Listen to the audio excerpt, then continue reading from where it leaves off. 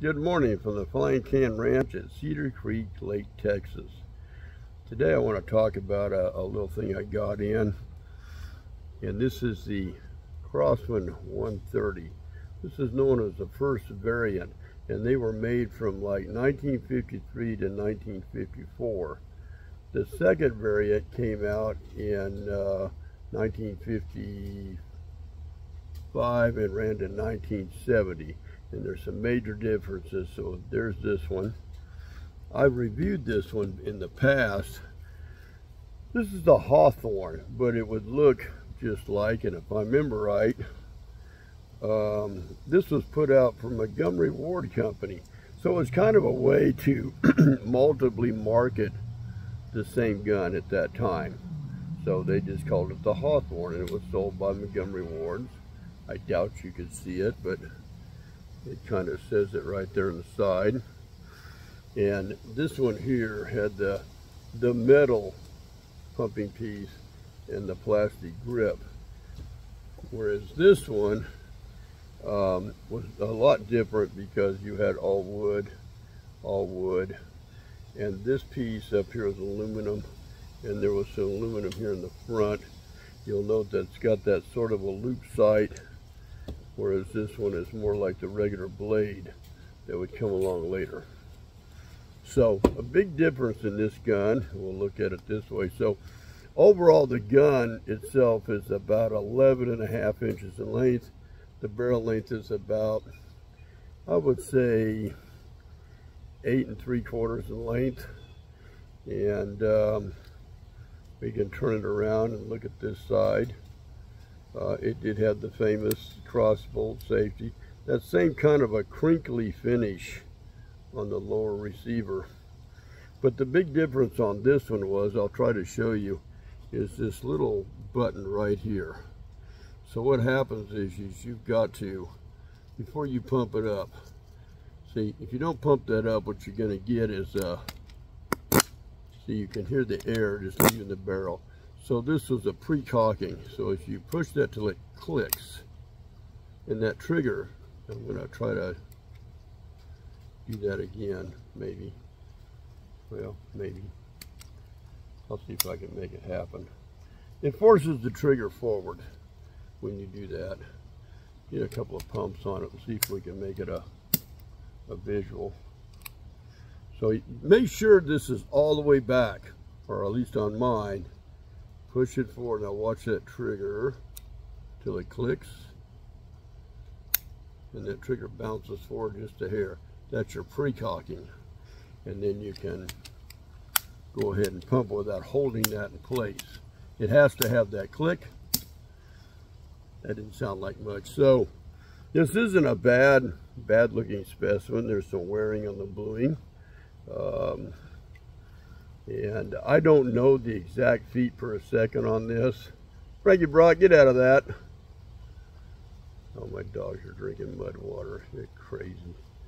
But we'll play with it. It doesn't sound real loud, but remarkably, I was able to punch some holes in a can with it. So, you know, and it seems to work. So I wanted to share that with you. So going on to further things, another problem I had was this port staying locked. I might have to tighten that screw up on the top of here. Is the sight on this is a lot like the other one. You have a little screw you can unscrew and slide it side to side for windage, but beyond that there's no elevation. I have seen examples where people might sort of shim that or put a longer screw in and shim it. That might be possible. I have shot this yesterday. You got to aim pretty high and almost over the target. It shoots very low in its state, but it's not bad condition. The wood's in very good. A few little scratches on it. Considering this thing was 53 to 54, so this actually rolled out before I did. So that's pretty sad. So I'm 65, so do the math. But I wanted to share this with you very quickly, and I was lucky enough that in my collection I have what would be considered the second variant. Same thing with the sight, bigger screw, maybe easier to get a hold of. sight sits up, you know, a lot higher. As you put them together, you'll see where, whoops, move this one over, the more pronounced sight. This one, of course, has a lot more bluing, much more cleaner. This is also a very good specimen, in my opinion, given its year, but it pumps up good. And this you don't have to move the button with, and has a very sharp crack. So this one, the other one might need a kit put in it, and you can buy these kits. I haven't really looked into what it would take to install one, but we'll look into it. I rebuild it myself for all I know. Find a Baker air guns, or I think there's another cat that builds kits for them. But all in all, good condition. I like it. I was very surprised with what I got with it yesterday. I wanted to share that with you. I'm going to go for a quick ride on something here. And then when I get back, maybe I'll put together a shooting video, and we'll see how it works. We'll put one up and test it for accuracy, and explain, you know, why I have to aim, where I have to aim with it. If you have one of these, you might have a whole different experience with it. I have a friend that has another older air gun just like I do, but I told him, I said, man, I've got to like aim under the target. Like, it feels like I got to aim right at like a quarter, 3/4 of an inch under the target to hit the can dead on. Whereas his, he said, oh no, he said, I just aim right at it and go. You know, so who knows? You know, maybe this got bent somewhere down the line. That could be. I don't want to tinker with it. I'm afraid I might break it. Kind of an interesting concept on the site, but we'll put it together. We'll get you a shooting video, and then I have another cool thing. Hopefully it works. Says it does. Coming in Monday. It's got the box and everything with it. I did watch a video on this. Had a lot of helpful information. The book I premiered last night, reviewed last night, I should say, had the same information. So, but we'll put a shooting video together. A little breezy out. I'm going to take a quick run before it gets hot, and we will get back with you later. And again, I appreciate everybody that has subscribed, and all the support I've gotten, you know, over the years I've done this.